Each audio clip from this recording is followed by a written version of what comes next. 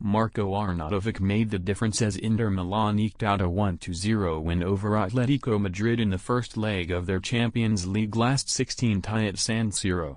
The 34-year-old had spurned two magnificent opportunities before succeeding with his third to sink the La Liga outfit, who defended doggedly throughout the majority of the match but offered very little threat in the final third. Simone Inzaghi's side quickly took control of proceedings in the opening exchanges, but Diego Simeone's Roji Blancos defenders were often in the right place at the right time to mop up any loose balls and did not allow the hosts a single shot on target in the first 20 minutes.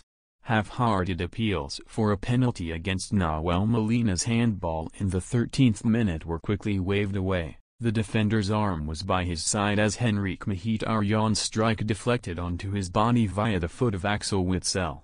Simeone's backs against the wall approach continued to win out as the clock ticked down to half-time, forcing Lautaro Martinez to try his luck from range in the 32nd minute, but his attempt was high and not at all handsome.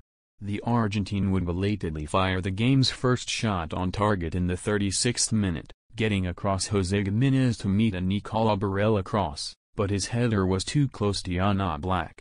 Just 2 moments later, Rodrigo de Paul almost negated Atletico's defensive efforts with a terrible pass straight to Marcus Thuram, who beat Witsel to the loose ball and found Martinez in a central position, but the visitors managed to get bodies back to deflect the ball behind for a corner.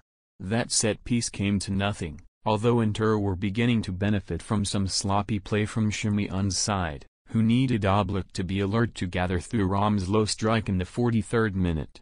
Both managers opted for a slight tweak for the second half, as Thuram made way for Arnautovic in the Inter attack, while Stefan Savic replaced Gimenez in the Atletico rearguard.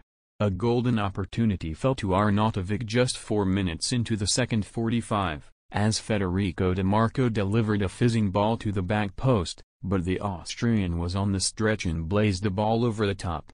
Simeone soon bit the bullet and introduced Alvaro Morata, who was named on the bench owing to a knee injury, but the gilt-edged chances continued to fall Inter's way after a brief period of promise from Los Rojiblancos. However, the Slovenian would finally be beaten in the 79th minute, as a mistake from Reinaldo saw Martinez race through on goal, and while Oblak was equal to his effort, the hitherto wasteful Arnautovic fired home the rebound with the help of a deflection off of Samuel Lino.